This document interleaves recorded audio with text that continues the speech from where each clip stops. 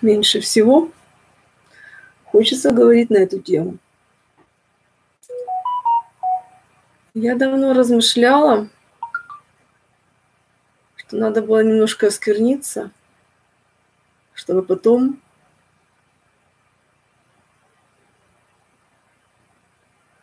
от некоторых вещей отвращало.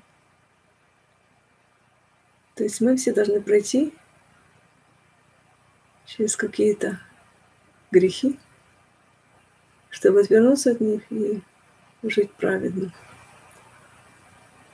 Написано, где чем больше греха, там присутствует благодать. То есть человек, осознавая свою греховность, он отвращается от зла и живет праведно.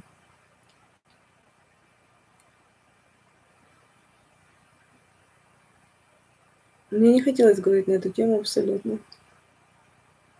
Но у меня ничего случайно в жизни не бывает. Вчера Бог дал посмотреть фильм. Я сама выбрала. Из многих предложенных фильмов я выбрала фильм «Сенсация».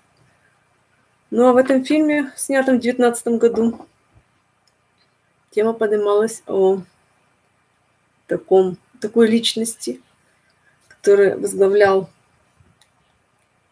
американский журнал Fox. Это не журнал, это получается медиакомпания.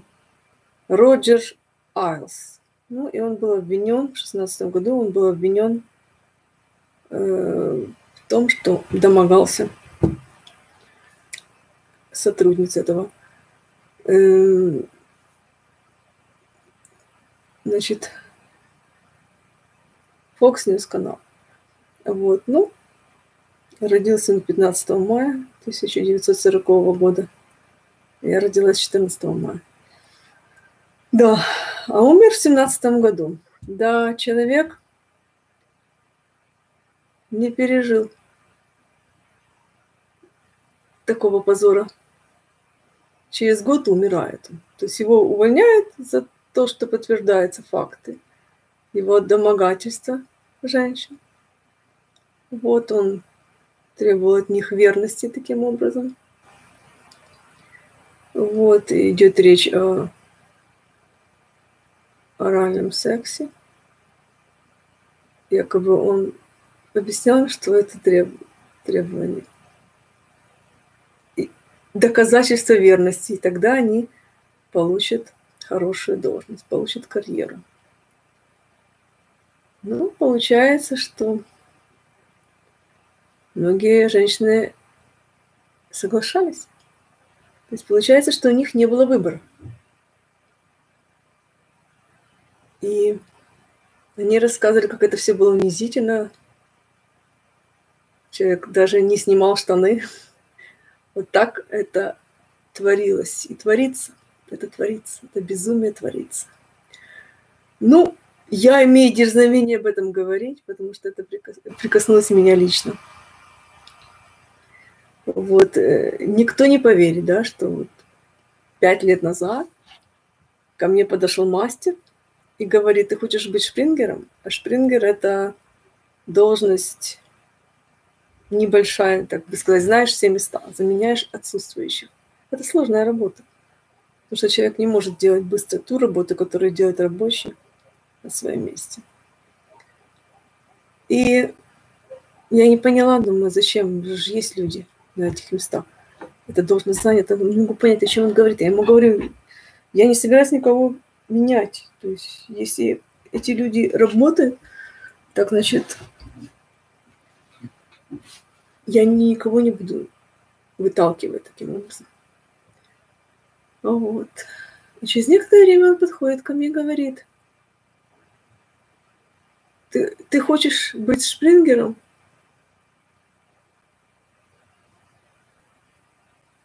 Как там такой заговорил, как-то тему эту развернул, говорит: сыграй мне на трубе. И вокруг все засмеялись. То есть я поняла, что это все было продумано. Окружающая там эта шпрингерша стояла.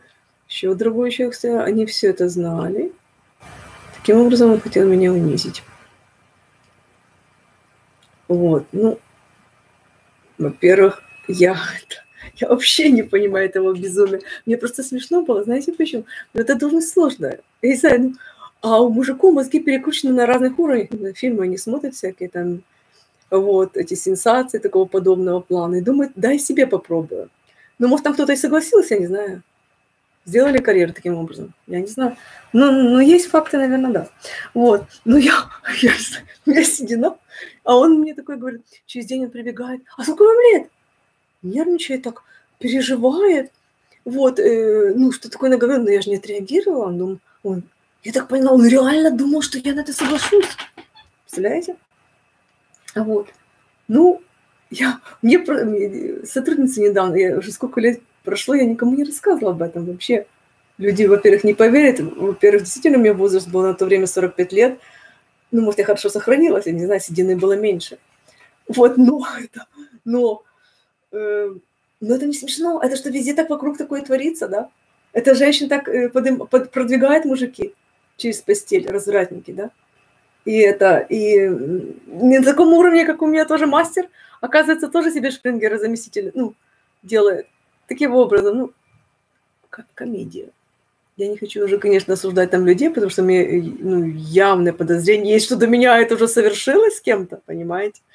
Позор такой. Вот, ну, как бы подтвердилось. Но он очень переживал, что я не пошла на эту сделку.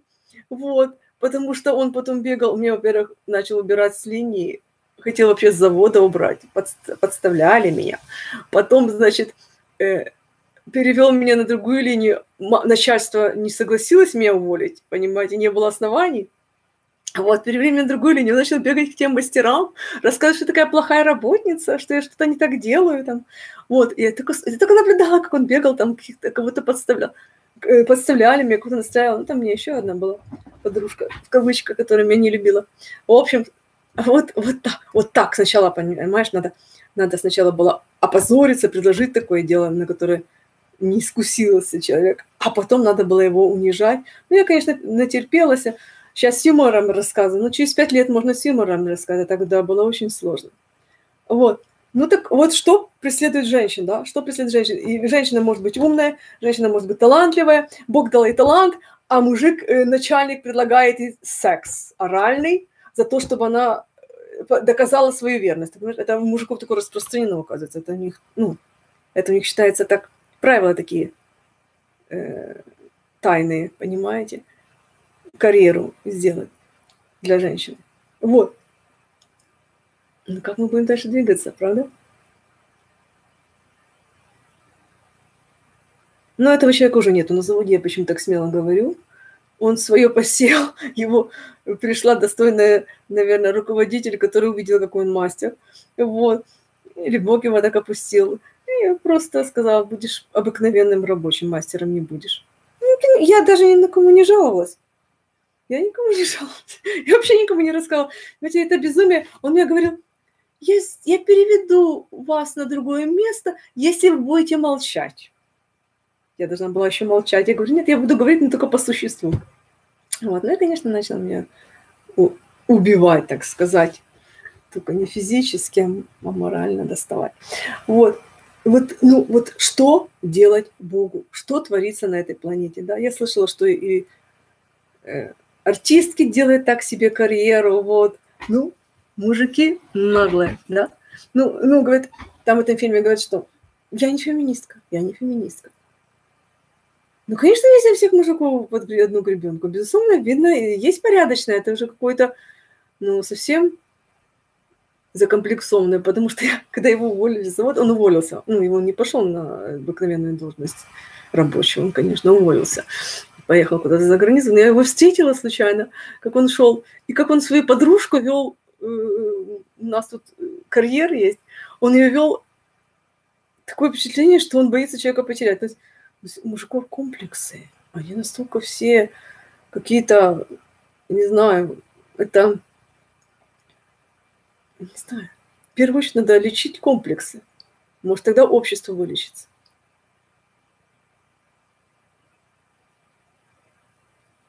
Да, но говорить об этом, конечно, мне не хотелось. И болезненная тема.